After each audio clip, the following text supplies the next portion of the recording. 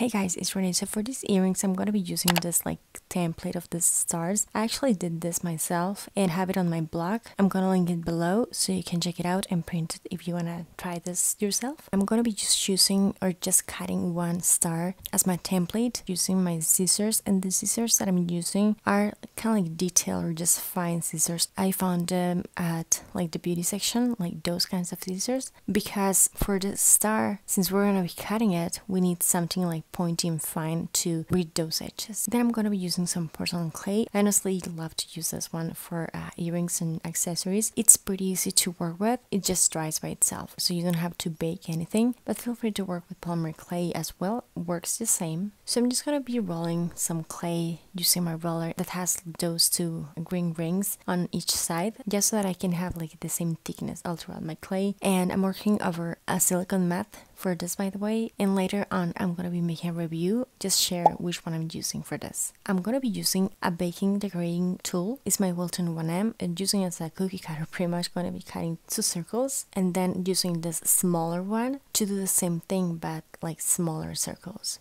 And then my bigger circles, I'm going to be turning them into crescent moons. I'm using the same, I was going to say cookie cutter, is my piping tip, using the same thing and just cutting that twice. Because my clay hardens with air, I'm just going to be arranging as I want these two moons to dry. If you are working with polymer clay, you don't have to worry about that now.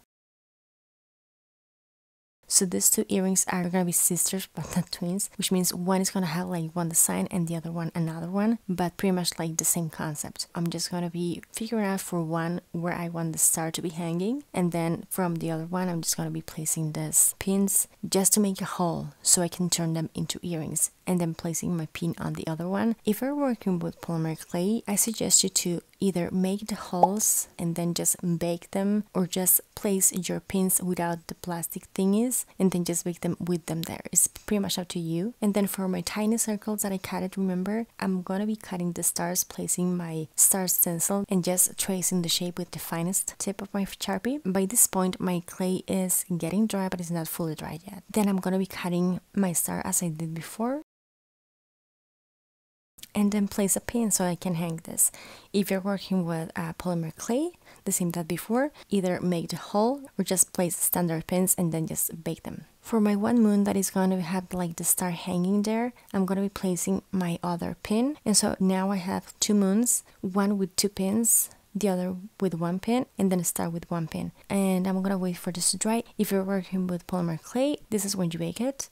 I'm going to be taking some eye pins. The ones that I'm using are these ones. I just cut them in half and just make another eye pin. And I do have the DIY showing you pretty easy how to make an eye pin yourself. So I'm going to be cutting the wire on my eye pins really tiny, just so that I can place them on my tiny spaces on my moons. I'm going to remove my pins, and I'm going to be gluing these eye pins with my super glue. So for my moons, all my eye pins are facing me. In my star, my eye pin is not facing me. And this is going to be making more sense once we're done. For my other moon, I'm going to be gluing my star on top. I'm going to be painting this with this gold acrylic paint and this tiny brush, giving them a couple of coats until they were covered and pigmented. Then I'm going to be taking these ear wires. I got them at Hobby Lobby using my pliers, and actually something happened with my earring that had the star on top of the moon that I had to do it again, and this is why this moon is facing that direction, but it's pretty much the same thing. But yeah, as you can see, I just opened all the loops on eye pins, placed the other eye pins, and then just closed them with my pliers. But yeah guys, these are the earrings that I wanted to share with you. I honestly love them. The reason I made them differently, I couldn't decide which way to go, but I'm glad I made them this way because I love them like this, like different. I think they look so much more interesting and fun like this, but it's pretty much personal preference. They are pretty lightweight, pretty easy to make, so much fun to make, and where they go with everything. You can dress them up or down, pretty much go with any outfit. I'm making them towards Halloween, but I'm definitely gonna be wearing them all year round. And hopefully you liked them too. If you did, don't forget to give this video a thumbs up and let me know down below. Check out more accessories that I have on my channel, subscribe for more, and share them. Thanks so much for watching. I'll talk to you later, and take care. Happy Halloween, guys. Bye.